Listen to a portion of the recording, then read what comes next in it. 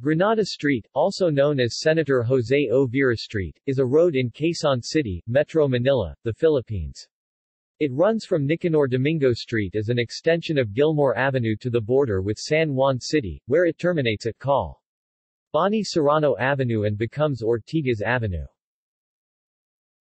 The land on which the street lies on used to be part of an estate owned by the family of Jose O. Vera, founder of Sampaguita Pictures and later senator from 1946 to 1949.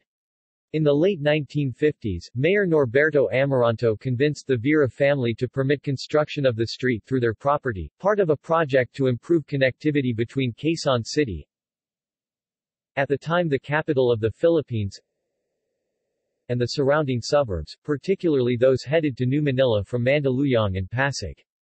The family sold 1 hectare of land to the Quezon City government at a significant discount to facilitate construction of the road, and its completion enabled direct access to Quezon City from eastern Metro Manila without needing to go through side streets or Epifanio de los Santos Avenue.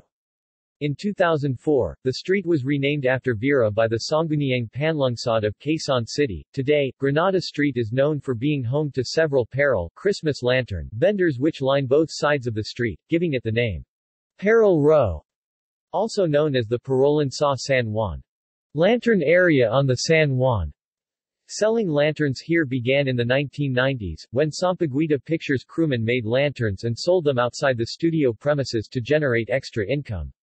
Several vendors sell their lanterns here from September to December every year, with some selling the rest of the year as well.